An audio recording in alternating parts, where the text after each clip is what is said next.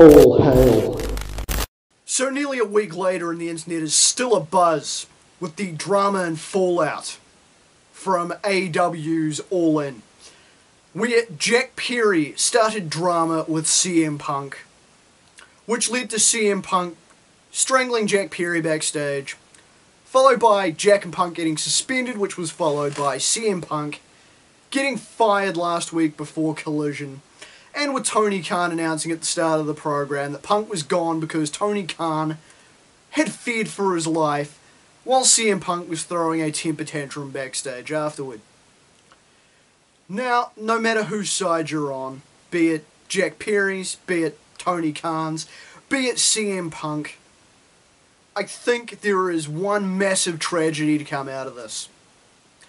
And it is the fact that this has proven once and for all that Coke and Pepsi simply cannot coexist together. Indeed, a sad day for wrestling fans, and a very, very, very sad day for lovers of carbonated beverages everywhere. I'm Damian Skyfire. Till next time.